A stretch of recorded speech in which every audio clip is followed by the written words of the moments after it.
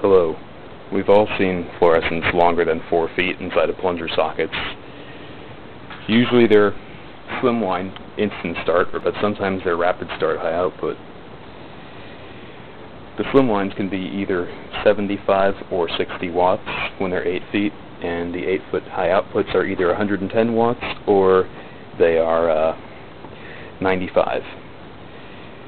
There's the key differences in how they start up.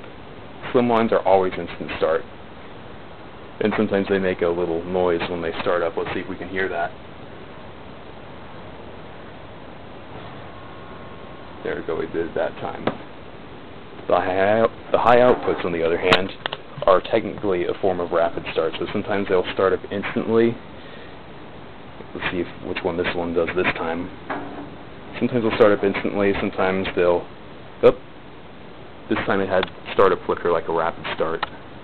See that again. Sometimes they just start up instantly. Yep, that time we had nice long startup flicker on these 8-footers. If you see 8-footers start up like a rapid start, chances are they're high output. Yeah, there's another one. Nice long startup flicker there. And through it all, it's still pretty bright.